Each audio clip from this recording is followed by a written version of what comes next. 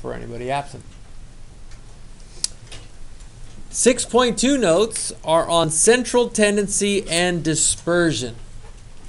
There are ways to describe data besides histograms and frequency tables, what we just talked about. So 6.1 was on those tables and histograms. In 6.2, we're going to go back to those three measures that you learned about in statistics sometime in junior high school. I'm almost positive. I'm not even sure if you touched it in 6th grade or not. But let's write down measures of central tendency. This is what we're going to start with. Measures of central tendency.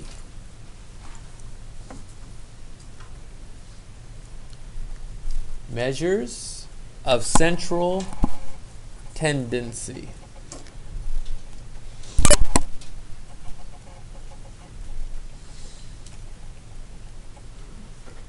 There are three measures of central tendency. You've heard of them before, but we're going to write them down. Mean, median, and the mode.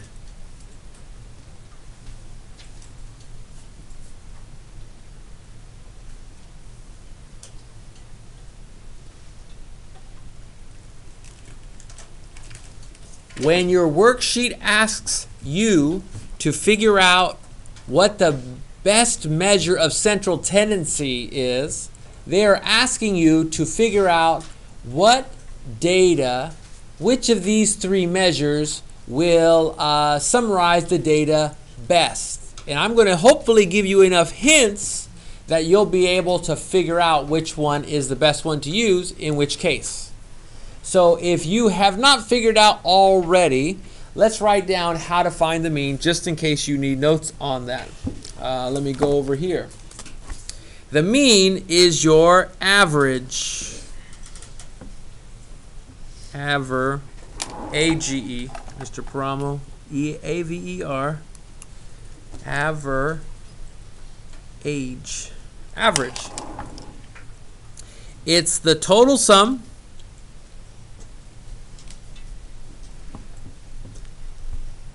divided by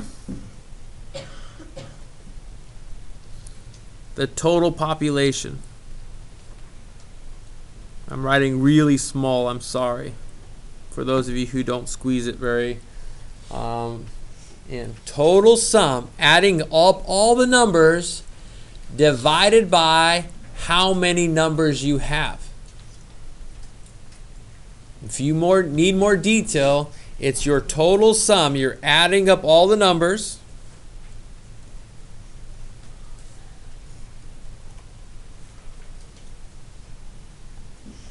and you're dividing it by how many numbers you have.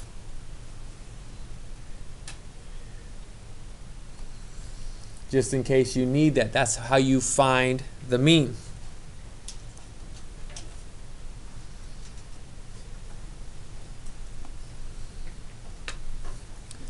The median, on the other hand, is the middle number when it's the middle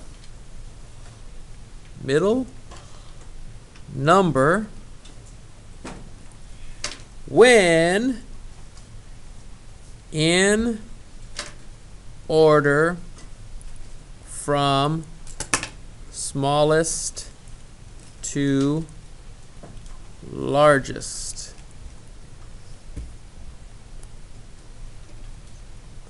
It's the middle number when in order from smallest to largest.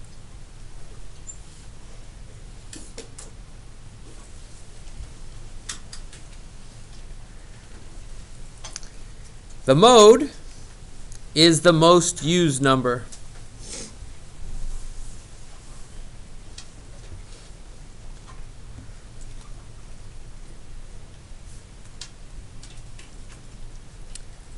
Underneath the mode, I have a little side note.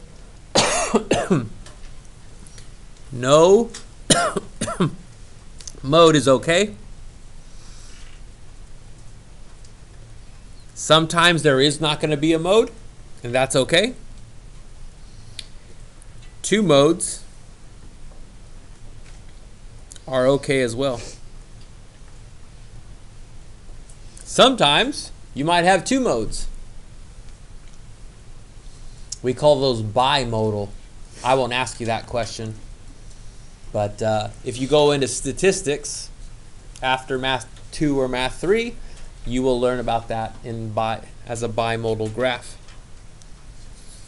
Okay, so on this next worksheet, they're going to ask you to describe data in terms of these measures of central tendency. So you're going to have to be able to find the mean. You're going to have to be able to find the median. You're going to have to be able to find the mode. So let me give you an example, like let's do number 2. So look just like number 2.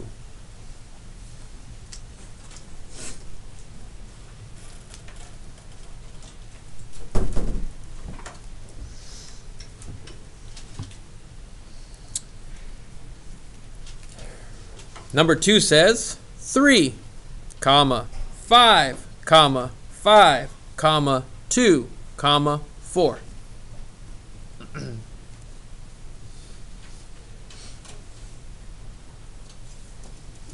The directions for number 2 will say find mean, median, mode,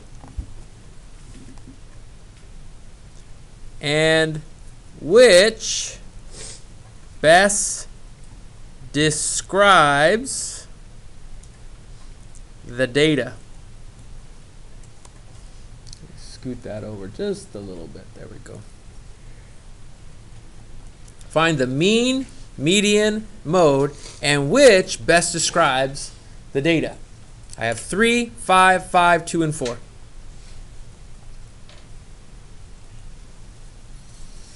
The first thing that I always find is the median. Because the median, you have to do something first. Let me go up here where it says median, and it says the middle number when in order from smallest to largest. So this is the very first thing that you have to do. The first thing I always recommend, always write your numbers from smallest to largest. I'm going to put that off to the side here. Write numbers smallest to largest. That makes everything a little bit more easy finding the median. Write your numbers from smallest to largest. Okay, so what's the smallest number? 2. Ooh, 2. Then what number? 3. Then what number? Then what number? Then what number? 5. Okay. So the very first thing that I do is I write the numbers from smallest to largest. That's going to help me find my median. So the median is the middle number when they're in order. They have to be in order first. Don't look at the middle number up here. You got to look at the middle number when they are in order. 1, 2, 3, 1, 2, 3. It's the middle number. If there's an even number, you have to take the average of the 2 middle numbers. But the middle number, so this number, since it's in the middle, it's by itself, this is the median. The median is what number? It is 4.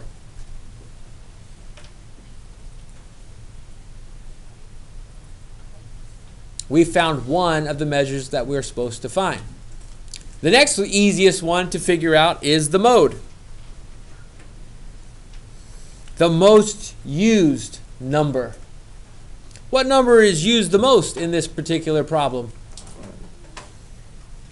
Those are the 2 easy things to figure out. We have the median, which is 4. We have the mode, which is 5.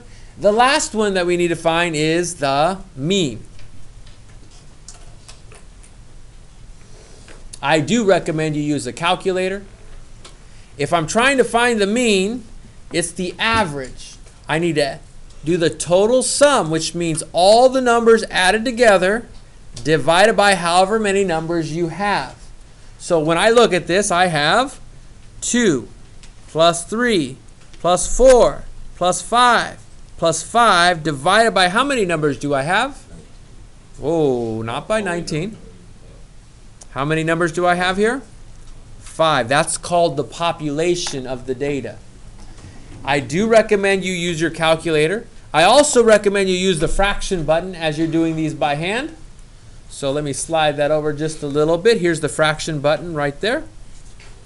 On top, 2 plus 3 plus 4 plus 5 plus 5. Divided by 5. This calculator will give it to you as a fraction. I want you to switch it to a decimal. What is the mean? What is the average of the numbers that you see here? 3.8. So we have answered the first part of the question. Find the mean, median, and mode.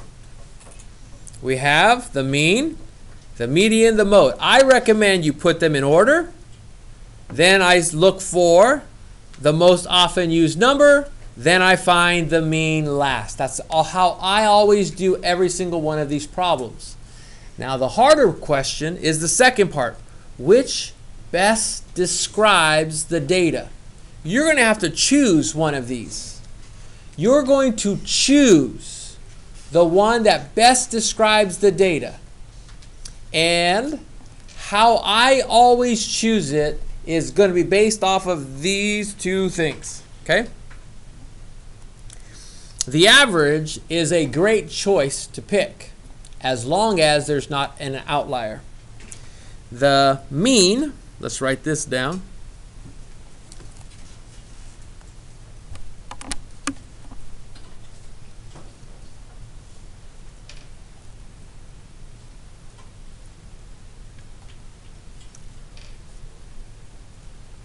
Best describes the data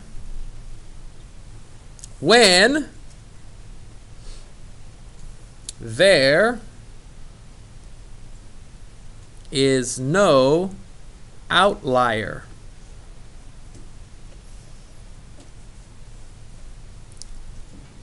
The mean best describes the data when there is no outlier.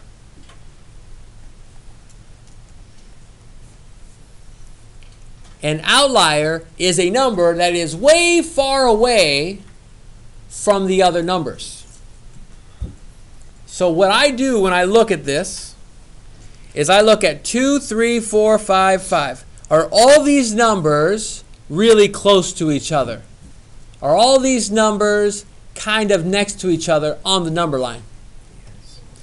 If so, the mean best describes the data when there is no outlier. If there was one number that was way far away, for example, when we were doing ages, remember how close you guys were to each other? Then we had a couple of outliers. We had Ray's age, and then we had Mr. Paramo's age, which was, north of 30. Mine is way far away from all of your ages, right? That's an outlier. So let's write this down right below what we just wrote. If there is an outlier, the median best describes the data when there is an outlier. The mean best describes the data when there is no outlier. The median best describes the data when there is an outlier. And I want to write down why. Ray, you have a question? Yeah. Go for it. Okay. So, for that class sticky, I'm technically not an outlier because you did 13 and 14 right after that. Yeah, you're really close to it. And we didn't do your age, so. Right. But I would be in that. That was my example. I would be, since I'm so far away from your guys' age. Yours is not really an outlier. You're absolutely correct. Because there may have been some 13-year-olds in there. Okay. How come medians, I want to put this right here in a little parentheses. Medians are least affected by outliers. Medians are barely affected by an outlier. An outlier does not move a median very much. Doesn't move it at all practically, which is why home prices are best described by medians. If we look at the median, they talk about this in real life when they talk about home prices or the values of houses. Like, for example, across the street, the median of the houses that are literally on the other side of T, right there between Minnewawa and Peach. The median somewhere in the $550 range, maybe even $600,000 houses that are right there.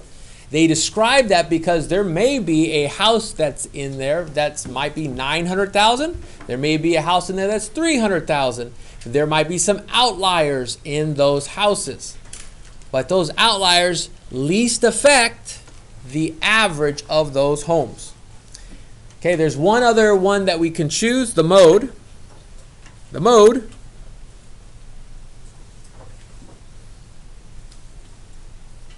best describes popularity contests.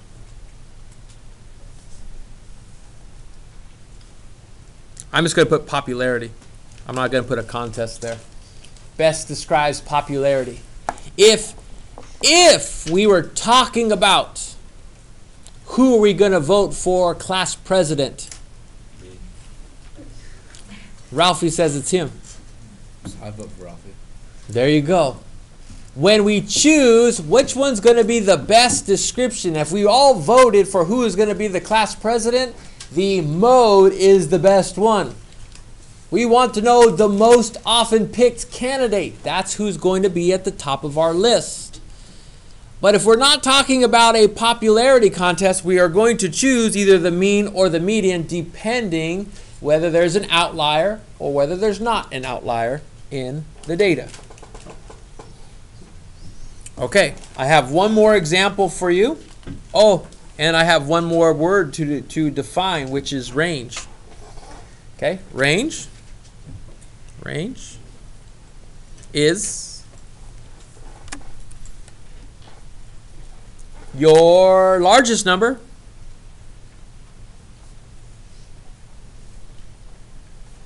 subtracted by your smallest number. You will be asked to find the range on problems like number 9.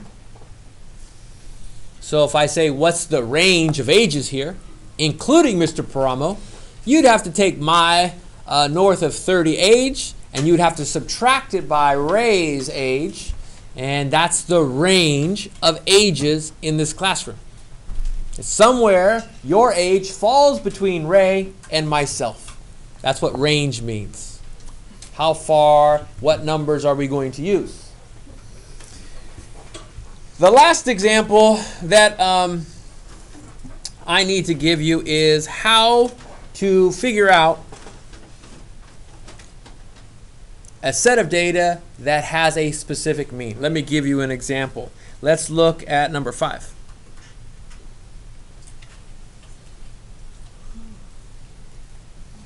Number 5 says 14, comma, 10, comma, 17, comma, 9, comma, x with a mean of 14. 14, 10, 17, 9, x with a mean, an average of 14.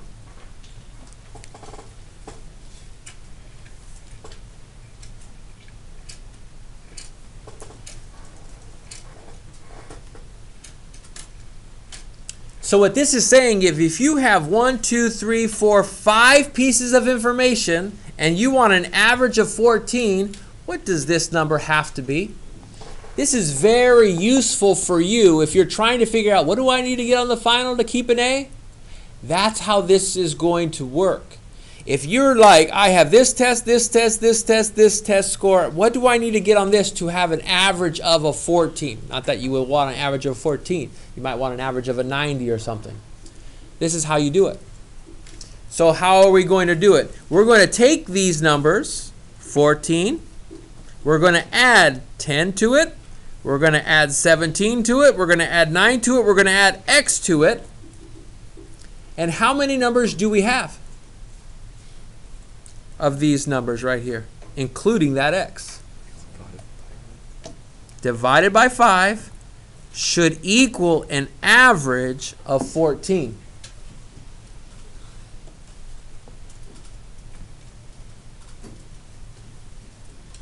What we do is we take all these numbers, including this unknown number that we don't know what it is. We're going to add it to all these numbers and divide by 5 because we know x is going to be a number. And then what we need to do is to do the opposite of dividing by 5. I'm going to get rid of this whole thing divided by 5. What I'm going to do is I'm going to multiply both sides by 5. So let me put 14 plus 10 plus 17 plus 9 plus x divided by 5. And what I'm going to do is I'm going to take that whole thing and I'm going to times it by 5 on this side. And I'm going to times it by 5 on this side. What will happen is that the 5 divided by 5 reduces, goes into each other one time. They cancel each other out or reduces to 1, and 1 times anything is itself, so we don't need to write the 1. Then we have 14 times 5.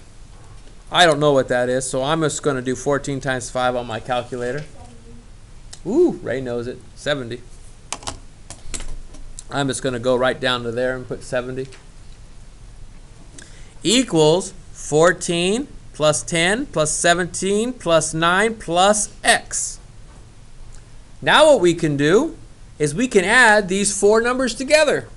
Simplify it. 14 plus 10 plus 17.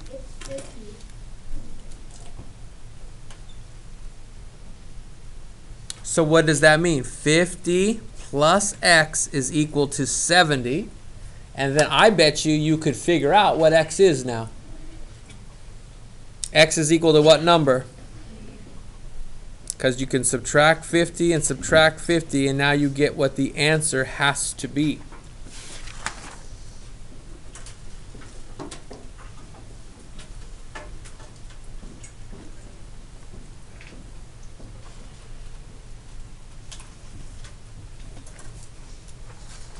Let's stop our notes right there.